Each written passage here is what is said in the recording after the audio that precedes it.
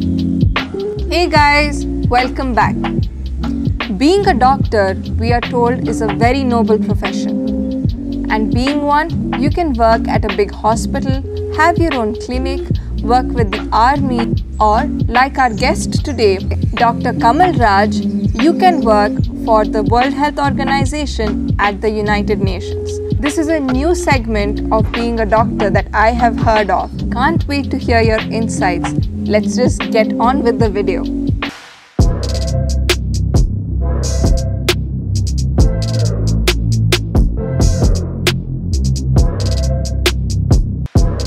Hi, I'm Kamal Raj. I'm a medical doctor, a public health physician. I worked in 30 countries in conflicts, in wars, and also wherever there are communicable diseases. I have been working in those countries.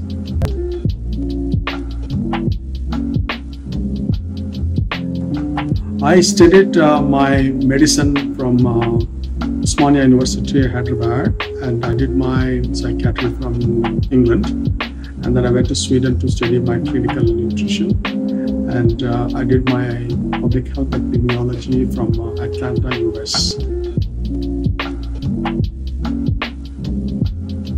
Soon after I graduated from my medical school, I went to Iraq. I was recruited by International Red Cross. I went to Iraq and then started working during the Gulf War. And that was a time I was working in a hospital treating war victims.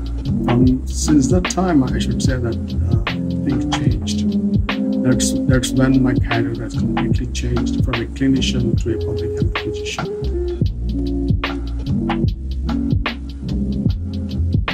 Yeah, I think my family had an influence on me why I became a medical doctor, because my grandfather was a doctor. My father, he studied medicine, and my older brother, he also studied medicine. And I think in a way it was an indirect pressure on me to go to medical school.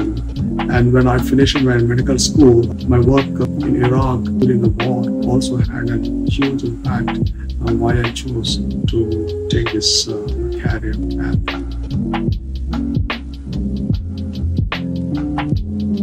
Yeah, I really like field work. I'm a people's person. I like communicating. I like working in community, witnessing visible change. It's very gratifying and fulfilling when treating infections, treating patients, saving lives of vulnerable population in need. But this is not possible when you sit in big offices. You know, I like to be in the field. I really enjoy being in the field.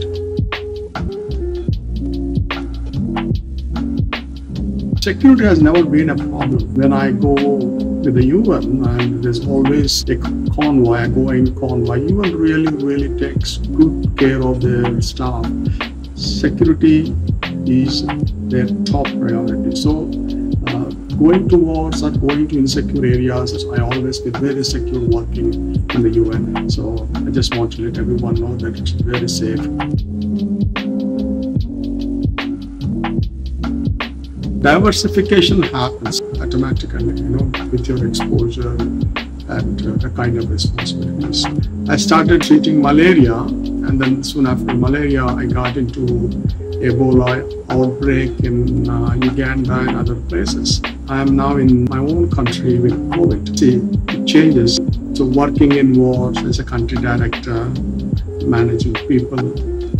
So now I grew from a medical doctor to a project coordinator. Now I'm like a member of a senior management. So this is not a diversity, there is a growth in it. And so you diversify, your role diversifies from your experience. I see more and more masters in public health graduates graduating from public health schools. If you are a epidemiologist, you know, you're in demand as an epidemiologist. So now you also have these doctors, medical doctors doing the community medicine, applying for UN jobs, applying for public health jobs. So definitely it's something that I would encourage people to apply for public health jobs.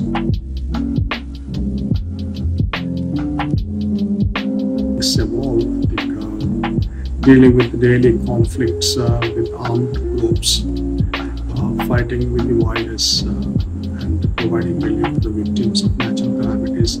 I think these are the areas I was most part of my career was involved with.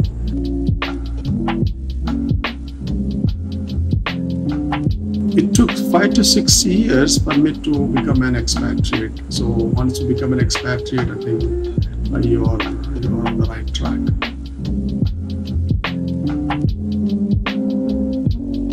WHO picks people with a good technical background. I think it is more to do with my education, with my experience from 50 countries, and I published numerous articles.